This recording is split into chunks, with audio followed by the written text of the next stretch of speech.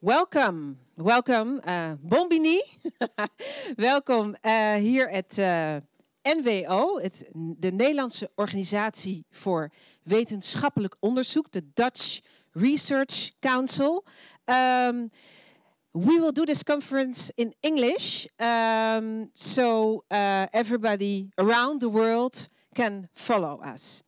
We are very happy to have you here. You registered in big amounts for this conference, and that was for NWO a confirmation that this conference was really needed. So we really are very happy to have you here and invite you all to participate this afternoon. What are we talking about? About expanding scientific research in the Dutch Caribbean. Well, this sounds very nice, and it's also really meant to help us all create new opportunities in the Dutch Caribbean. My name is Tanja Vrij. I'm a director of We Connect, and We Connect is an educational foundation. We are based here in Holland. We have been active for almost 6 years. One of our adviseurs is here, Winnie Filippo. My co-founder, Mike Ho, is here. He is also taking pictures. If you don't want to be in the picture, some of you mentioned that, just say no to Mike. My other colleague, Manu, is sitting in the back. And in short, We Connect is building on capacity. It's doing capacity building for these 6 islands. So we stimulate some of you, young Caribbean professionals. Maybe you want to be researchers in the future. We stimulate this and stimulate you to go back to one of these 6 islands to help build the labor market, the societies. Okay, why is NWO organizing this conference today? 3 reasons. Mainly to inform you. First of all, to inform you. The Dutch Research Council has recently changed its granting rules. And as a result, universities in the Caribbean part of the kingdom qualify for NWO research funding. Many details will follow. And feel free to ask questions. The second reason is to update you about the current NWO Caribbean research program. I think many of you may already know this research program, and it will continue the coming years. And this implies a structural reinforcement of the knowledge system.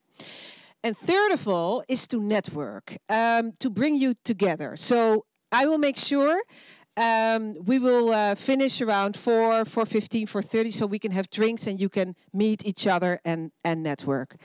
The meeting today here in Den Haag is being live streamed, broadcasted. So we can say bon dia. It's still morning. It's early in the Caribbean. We can say bon dia to our guests on Aruba, Curaçao, Bonaire, Sint Maarten, Seba, and Statia, who are hopefully also watching. I think this is a very good way of sharing knowledge. This is the first meeting of 3. The next will be in Curaçao, end of October. And the third conference will be in Aruba. Also the week of last October, end of October, 1st of November. NWO is hosting these conferences. We Connect will travel with NWO, which is very nice. And we will organize these conferences with the University of Curaçao and with the University of Aruba. So if you have any contacts in your network, you can update them and tell them that NWO is definitely coming to the islands. Okay, a few practical announcements. If you could please switch your mobile on silent. There is, of course, Wi-Fi here, and please feel free to share any comments. I will put the Wi-Fi for you.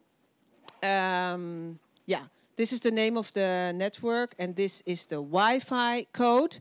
So, please feel free to make a post. And NWO is on Facebook. We Connect us on Facebook. It's a nice way to share. Yeah, so if you could please switch off the sound of your phones. And yeah, Mike will be taking some pictures, but really in a very modest way. And we will send these pictures to the journalists, to the newspapers on the islands, on the 6 islands, so they will also know that this conference has been here today. Okay, the program. I will go back. The program, I think you all have a handout of the program. Just to make sure, I will be really short, so we will have more time for other people. This is me then. The revised granting rules, of course. It will be explained to you by different people. We have 3 very charming young female researchers here today. Stacey McDonald from Leiden University. Stacey, welcome. Marielle Ozinga, all the way from Groningen. And hey, where is Lisa? Oh, sorry. Yes, then we have a break. And then we have Lisa, of course, from Wageningen University. They already have experience with NWO funds. So they will share their research knowledge, of course, but also will share their experience with working with the local organizations on the islands, for example. Okay, we'll have a break. And then after the break, the new developments regarding the NWO Caribbean Research Program. And we will make sure to have enough time for your questions. Yeah? Okay. Well, I think that's all from me right now. Yeah, the Wi-Fi code. And I am going to... Yes, everybody has it. And I will make sure... Yeah, to introduce the first speaker, the openings speech, really. That is given by Wim van den Doel, Professor Wim van den Doel. Member of the Executive Board of NWO and member of the NWO Program Committee for Caribbean Research. He will have to leave shortly afterwards because he has a flight to Jakarta this evening. So we're really happy to have you here. Meneer van den Doel. After you. U kunt dit gewoon doorklikken. Ja? Oké. Ja? Oh, yeah, thank you very much. Ladies and gentlemen, yes, my name is Wim van den Doel. I'm a member of the Executive Board of NWO. I hope everybody hears me. Or this is perhaps better, yes? Okay, good, great. Well, it's great to have you all here. It's great to see you in such numbers over here. And of course, we have an indefinite number through the live stream present. Because, well, it's very good that you are present here, because this is an important meeting. I think you can even say it's an historic meeting, because we really go to the next level of research collaboration and research funding in the Dutch Caribbean. So I'm very happy to be here and to say something about what you will hear in much more detail during the day. Of course, we have a history. In 2012, already was decided that there was funding for Caribbean research, or research which strengthens also the research collaboration between the Caribbean and the Netherlands, but also focuses on topics which are related to the Caribbean. It was funded by the Ministry of Education and Science and Culture. There were 2 open calls in 2014 and 2016, and I think we see 3 recipients of the calls here present, so you will hear more about what's going on in these two calls. But we then thought at NWO, together with others, that, well, this is also very nice, the 2 calls, but can we do more? Can we go the extra step? So, well, let's say this is phase 2. Somebody called it phase 1 and phase 2, but we are going really into a new direction. 2 things, which will be explained in much more detail during the day. We took some generic measures, and we took some specific measures. Okay, the generic measures. It's very, in the end, it's all very simple. Because in the NWO's regulations and in our subsidiereglement, so the governing text with regard to our funding, it said who are eligible Nederlandse universiteiten.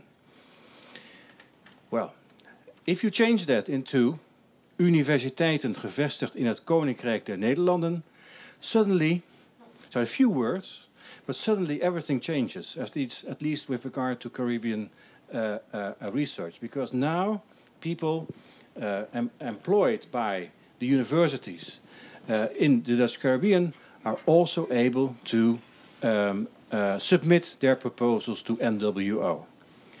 And this is also a very important word, all funding lines, because today you will focus on the Caribbean program, so the 2 million euros, which is available especially for Caribbean projects.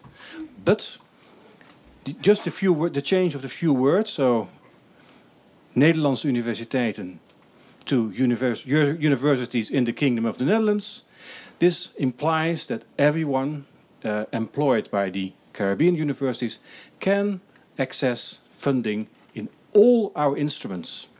And all our instruments, that's not 2 million euros, that's in total, let's say 900 million euros. So that's an enormous opportunity. So the talent program, the Veni Vidi Vici program, is now open for everyone in the Caribbean. We also have the open competition. Each of our domains have an open competition. So you can simply submit your proposal and get one PhD out of the proposal, or a team, depending on what you want. But all our instruments are open. Also the National Research Agenda, you heard about it perhaps, is also open to submissions from the Caribbean. So this is the generic measure we took. That's why I called this meeting a historic meeting, because this is really just a few words, but it's I think very important and very historic, I think. Okay, the specific measures which will be explained in much more detail than I will do, because since there is this open competition available to anyone, we will not do an open call like the other two calls, which were just, in a way, well, they had to be Caribbean, they had to be interdisciplinary, but they were open with regard to the topic. And everyone can now go to the open competition and get funding for such a project. So what to do with the 2 million euros? Well, actually we said, let's focus, let's give it a more focus than in the other two programs. So we hope that we can establish 2 research groups, teams, who will get over a period of 5 years a considerable amount of money, because that's 5 million years in total. Of course, it's 1 million a year, but that's 5 million if you think about it in total. That's bigger than our Vici grant, for instance. So it's a super Vici grant, perhaps you can call it that way. So this is again, it's a historic moment. We hope to have two major teams, so with 2 principal investigators. And of course, they will be selected through an NWO call. You will hear about it, more about it today. It says in the range of Vici, but it's actually more. Huh? If you think about it, it's even bigger than a Vici grant. So we hope it will inspire people to submit. We hope.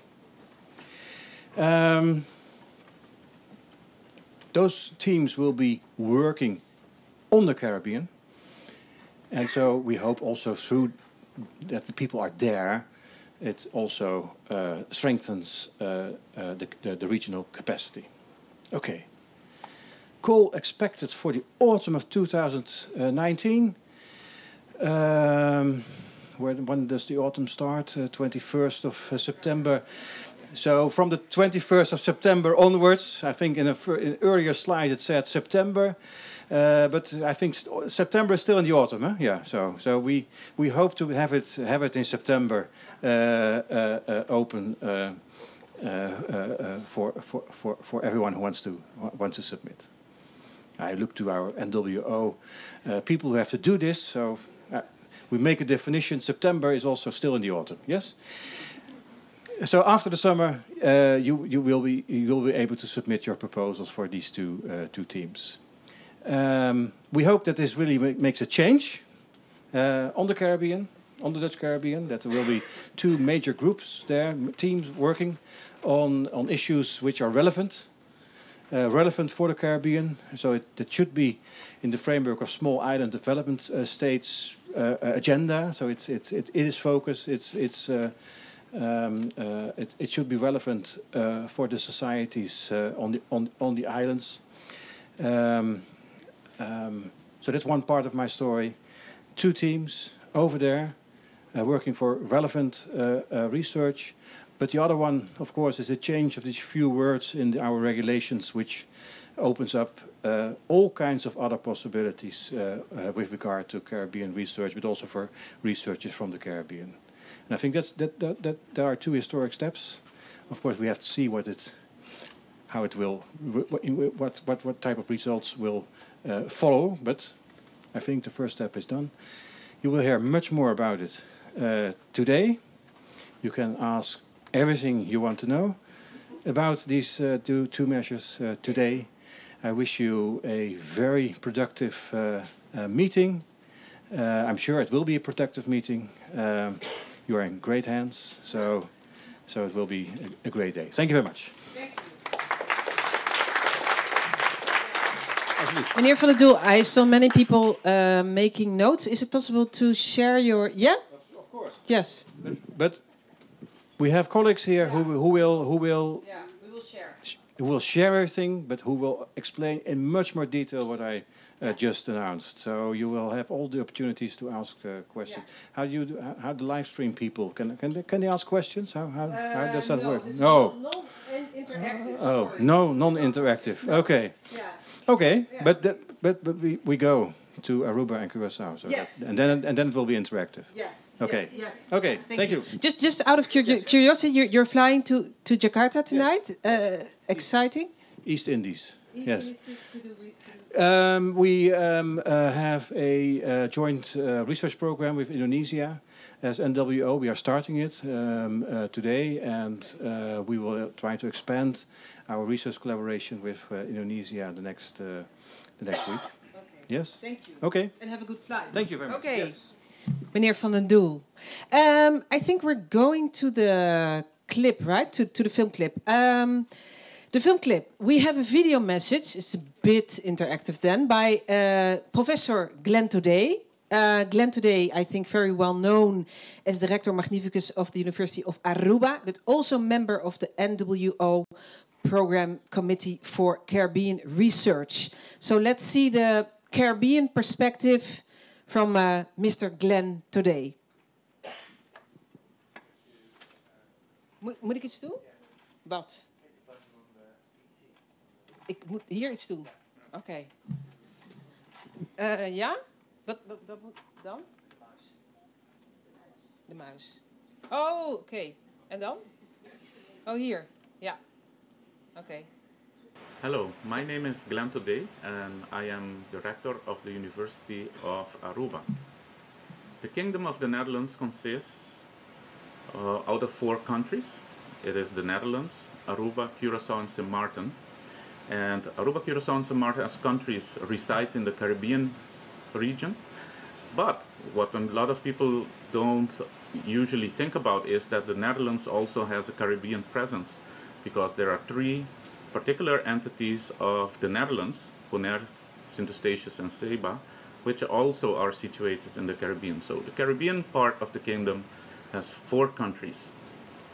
It is very important to do scientific research in these regions so that scientists understand better what is happening in the region, but also organizations such as the government, but also private organizations can make better informed decisions.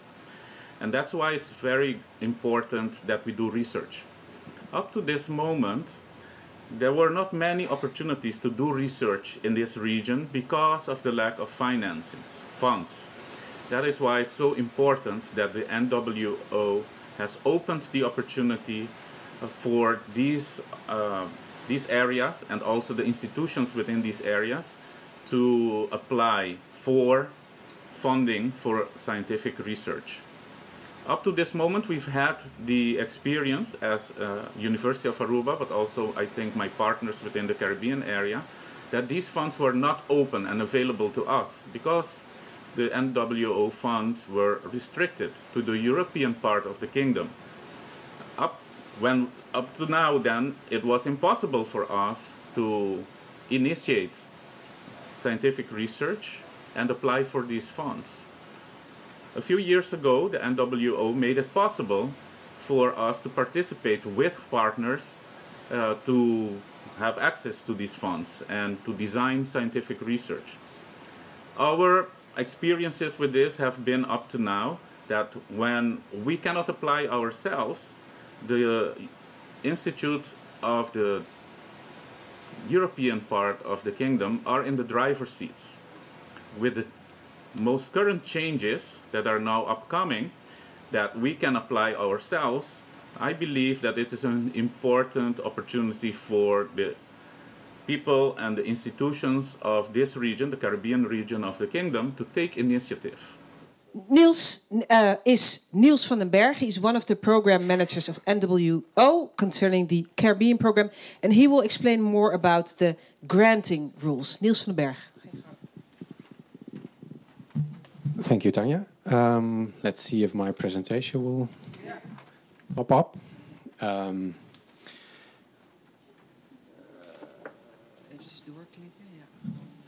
Yes, so we already heard a lot about this change in the granting rules. So small change, large implications.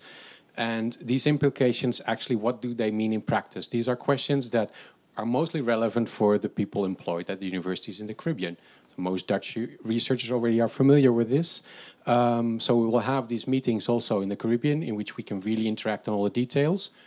But we have a very diverse audience now, and maybe also through a live stream, and not everybody is familiar with NWO. So I will briefly introduce NWO and how our granting system works. And this could also be relevant for the researchers actually at the Dutch universities, because this change in the granting rules may also provide new opportunities to collaborate with the universities in the Dutch Caribbean. So it's also relevant for these researchers. So the small change. So what's NWO for people who are not that familiar with NWO? So we do funding. Funding is in programs. We have calls for proposals where people submit proposals. We also have our own research institute, so that's the funding. We're involved in programming, so in national, international research strategy, the influencing. We support researchers, and we try to connect researchers amongst each other and with societal partners. The mission of NWO is to advance world-class scientific research that has scientific and societal impact. So NWO is an independent directive body, and we fall under the responsibility of the university, of the Ministry of Education, Culture and Science. And as Wim already mentioned, we have a large budget. Most of it comes from this ministry, but there's also other sources of funding from other ministries, of other organizations. So the principle is that most universities in the Netherlands, they receive the largest part of their funding directly from the ministry. And what NWO does is the second flow of money, the additional funding to the universities. And we do this always in national competition. So based on the quality and through independent evaluation procedures. So this gives us the opportunity to select talent, to select the best quality research, and also to have some strategic ways to program. So this is good to realize that it's always in competition. So NWO is set up in different components. Here I just present the most relevant ones. So we have 3 domains: the science domain, the domain social sciences and humanities, applied sciences and engineering, and we have health research at ZonMW. Then we have VOTRO, which focuses on science for global development. We have NRO, which is embedded in social sciences domain. And we have SIA, who funds research at the universities of applied sciences.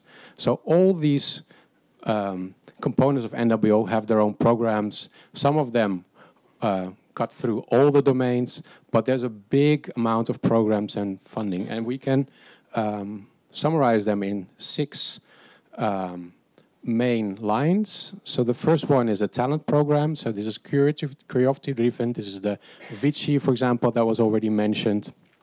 Then we have an open competition in most of our domains. Then we have programs that are more strategically thematic. For example, the Dutch National Research Agenda and the programs that contribute to the top sectors. Then we have specific programs that are set up in partnerships with external partners. And we have programs that are really have a long-term focus, but are really focused on a specific theme, like the Caribbean Research Program, but also the Netherlands Polar Program. And last, we have infrastructure programs. So, as has been mentioned a lot, now the researchers at the Caribbean, Dutch Caribbean universities, they can apply. So if they have a good research idea, the right network, there's a program that really suits their research idea, they could submit a proposal which will be evaluated in competition, and there will be a funding decision. But it actually doesn't mean that everybody can just submit a proposal. There are a little more conditions, and I would like to present them here. So to be an applicant, you need to have a PhD or a professor position. That's also included in our regulations. And you need to have a paid position, so not a 0 hours contract, as we mention, sometimes call it. So permanent employment or a tenure track position. So if you have a small project or maybe a personal grant like the Vici, you apply for it yourself. You are the applicant, you're the main applicant. But if you have bigger projects, you will probably submit them in collaboration with other researchers. So multidisciplinary, maybe between different institutes. And then you could also simply be a co-applicant. So this is also possible. And then you submit a proposal together, and the co-applicant receives some of the funding within the project for a PhD or to execute a part of the project. In general, we fund staff, which means PhD postdoc positions, material costs, knowledge exchange. But one thing is really important to notice, that in general, we don't fund the salaries of existing staff or your own salary. Of course, there's some exclusions when you have a personal grant, you know, it's like the Vici, or there's an option sometimes to get the, how do you call it, replacement funding. So this is an option sometimes included in calls, so you can be get funds so you don't have to do your educational tasks and you can focus a little bit more on research. And, well, the last thing which is really important to realize is that there's competition and the success rates really vary. So there are funding programs at NWO that are really competitive and the success rate is low, like around 10%. We aim for 25%, and some programs that are really specific or require a lot of co-funding demands, then sometimes success rates are even higher and they go up to 30% or even more. So these are things to keep in mind. So I would like to end with some concluding thoughts. So I really think that this gives a chance for the universities in the Dutch Caribbean to strengthen their research activities. So when they already have strong research lines, it really gives them the opportunity, like Glenn said, to be in a driving seat. Maybe if your research line is not as strong, you could collaborate with others and as a co-applicant do receive funding and really start to develop this research line further. So chances for new and more substantial collaborations. So not only collaboration with your own time, but really so you can receive some funding. Hopefully it will provide opportunities for talent to inspire and train students. And it will, as Glenn also mentioned, you can address societal challenges and strengthen the environment for innovation. But it's also important to have realistic expectations. And so it's good to realize that the system is competitive. And in the Netherlands, we've seen a trend of professionalization. So universities have gone through a process of developing research strategies, planning this and supporting their researchers by granting support offices. Researchers improve their skills in grant writing. They participate in selecting committees so they can see how committees select research proposals, so you learn from that. You need a strong track record, good collaborations, and last but not least, you need an innovative research idea, because usually just incremental research will not be very successful in our program. So it depends on the focus of the program, of course, but that's a general thing to mention. Yeah, that's what I wanted to say, but I think this really, this small change will really provide a great opportunity, and I really hope that it will give you new chances to pursue your research idea and to set up new collaborations. We will see a couple of nice examples later on, but first we will give you the opportunity to ask some questions if they are there. And my colleagues Arnold and Jozef will assist me with answering them. Who has a question? It's a lot of information to digest. Yes. Meneer David Vinkers. Yes, is there also an opportunity for knowledge institutions on the Caribbean to participate, not just universities? I think that's the same for the institutions in the Netherlands that are normally not on the default list at NWO, is that you can participate, but then you cannot receive funding for your own activities.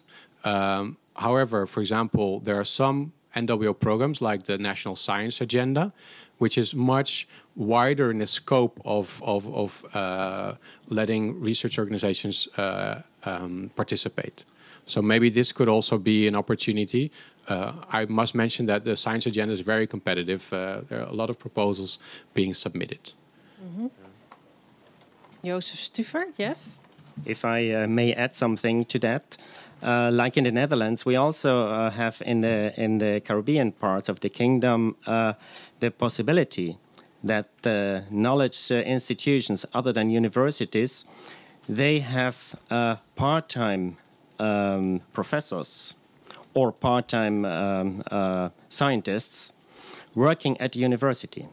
By this, they also have the right, those persons have the right to apply for funding with NWO. And that's what we see quite a lot in the Netherlands as well. And that is an opportunity for the Caribbean, for the islands, to build a strong network. So it will take some time to set it up, but there are quite good opportunities there. Yes. Wouter Veenendaal. Thank you. I have two questions. One is out of curiosity, because you said the deadline for applications is probably going to be September, and you'll be visiting the islands in October. So I was wondering about the sequence of that. I mean, it sounds not really logical to me. And the second question is, you mentioned that in the Netherlands, researchers have a lot of experience with applying for funding, being part of NWO committees. So how does this work in practice if people from Caribbean universities who don't have that much experience with that will apply for funding? I mean, to what extent is there a level playing field really between applicants?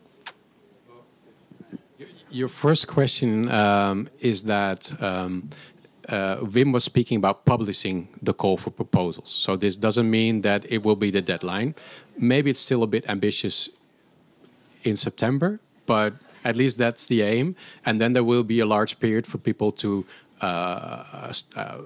start developing their ideas, set up collaborations before they will submit it. And especially because these grants are very complex and not something new, we really need to give people time to prepare. And Jozef will tell more about this second phase later on in the program. And I think Arnold has replied to your last question. Arnold Lubbers, Yes. NWO. Hi, thank you all for being here. Thank you for the question as well. When it comes to experience in committees, it's a simple task for NWO to invite people on committees. So at least it's one of my tasks next year to compile the VENI committee for the social sciences and humanities domain. So I will actively try to see if I can get researchers on board from the University of Aruba and Curaçao. It's as easy as that.